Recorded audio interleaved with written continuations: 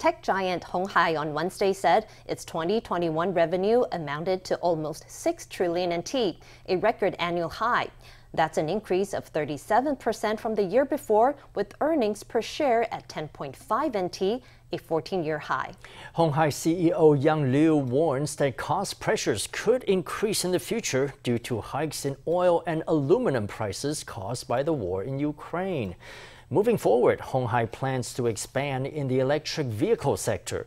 Its goal is to reach a global market share of 5% in 2025, with an annual output of 500,000 to 750,000 vehicles. Liu says he expects the company's 5G and smartphone business to continue to grow and is optimistic about cloud computing. He says the company will continue to strive for a gross profit margin of 7%.